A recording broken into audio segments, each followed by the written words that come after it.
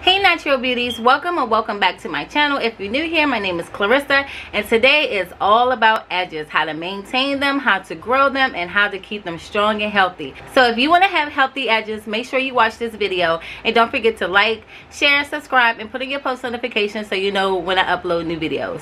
So let's get into it.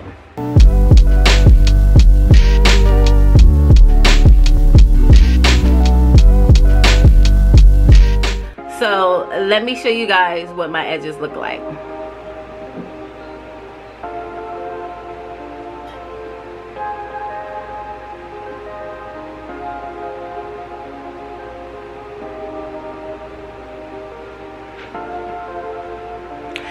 Okay guys, before I talk about how to get healthy edges, let's talk about some different things that you may be doing that you don't know that is actually damaging your edges.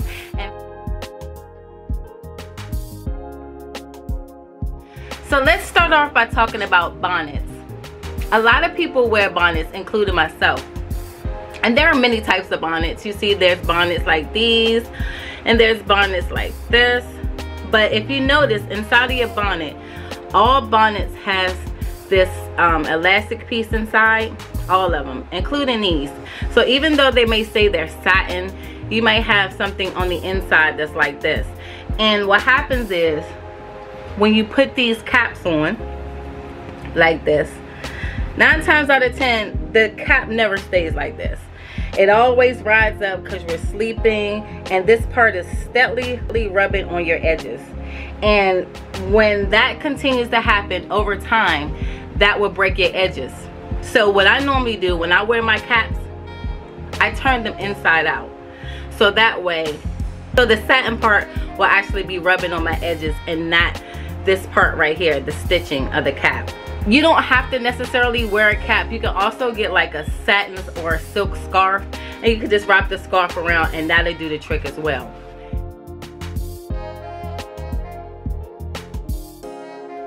The second thing I want to talk about is wigs.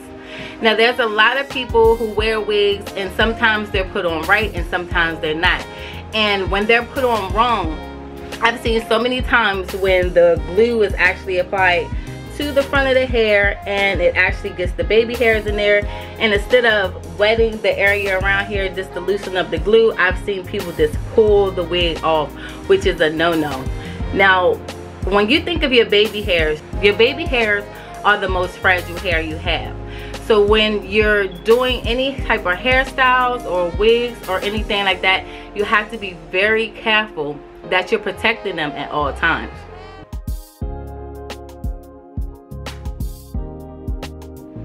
The third thing I want to talk about are braids. And you know, sometimes you go and you get your hair braided and you notice that the hairdresser has braided your hair super tight and it hurts. You have to make sure that when you go to these hairdressers, they know what they're doing when they're braiding your hair.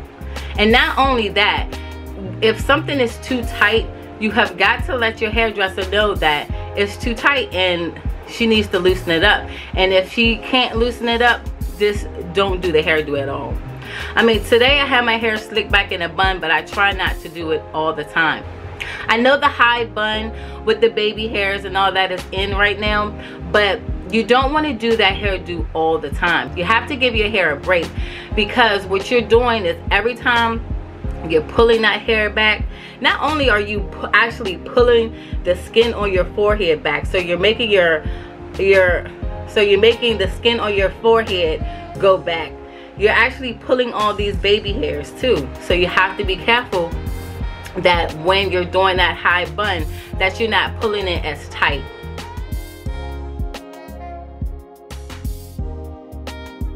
So the fourth thing I want to talk about is the gels and the edge controls. Gels and edge controls are fine to use sometimes, but you don't want to use them all the time, because those products can actually dry your hair out. If you're on a journey to grow your edges back, you might want to cut back on your use on edge control.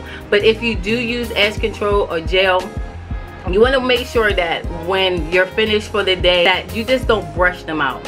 What you want to do is you want to get a bottle of water and spray your edges down really well to loosen up the gel or whatever edge control that you're using. You're not pulling those baby hairs out when you're brushing your hair back. Now that I've talked about the things not to do, let's talk about the things that you should be doing for your edges.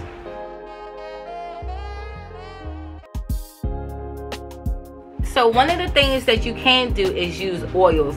There are so many oils out there that help to stimulate hair growth.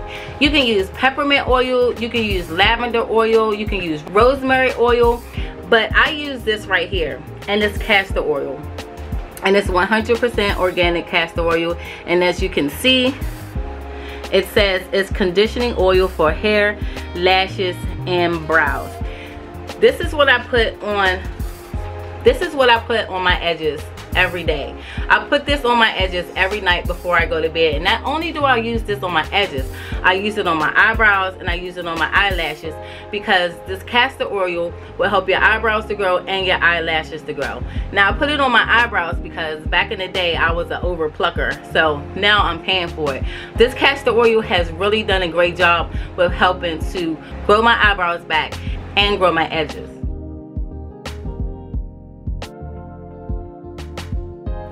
Try to find a hairdo that doesn't put as much tension on your hair. Like if it's possible for you to wear your hair out, because I wear my hair out a lot, or put your hair in twists instead of braiding it, because the twist has less tension in it than the braids. So try to find a hairdo that doesn't put as much tension on your edges, and you'll see in no time your edges will begin to grow. I hope. So the last thing I want to talk about is shampooing and clarifying your hair. If you can shampoo your hair once a week, you should at least try to shampoo and clarify your hair at least once every 2 weeks. By shampooing your hair, this will allow your scalp to be clean and clear from all the buildup, and it give your scalp a chance to breathe and not be full of gunk, so your hair can actually grow. I hope you guys enjoyed this video. If so, don't forget to give it a big thumbs up, like, share, subscribe, put on your post notifications, and I'll see you guys in the next one. Bye.